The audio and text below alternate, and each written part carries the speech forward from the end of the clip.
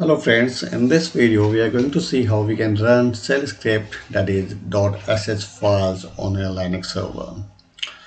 So .sh files are shell scripting files and we can run these files in terminal on a Linux system.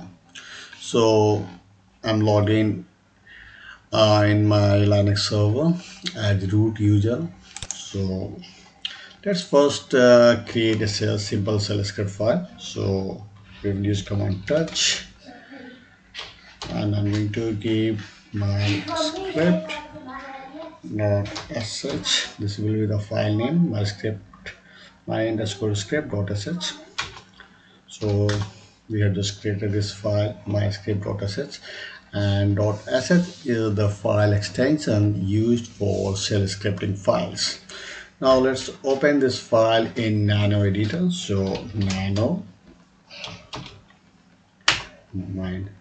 So in nano editor, let's add some basic command. So first line will be the just hash exclamation mark slash bin slash by, and then we are just going to print a simple line. So echo hello friends.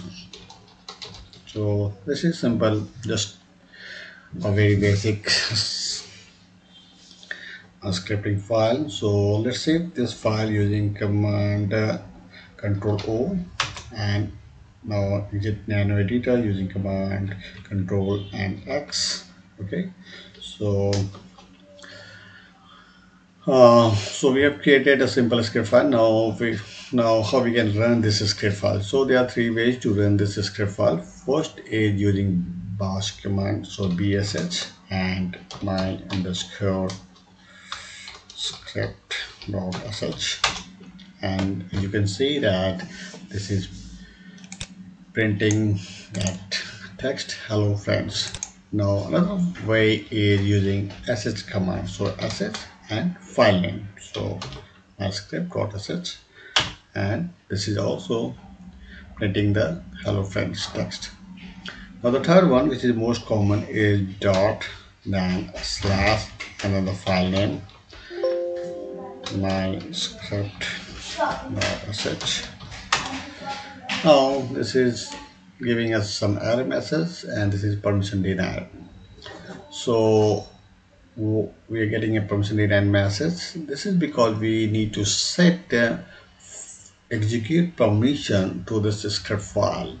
So how we can do? We can do this using chmod command. So chmod plus x and the file name my underscore script.sh, and now let's run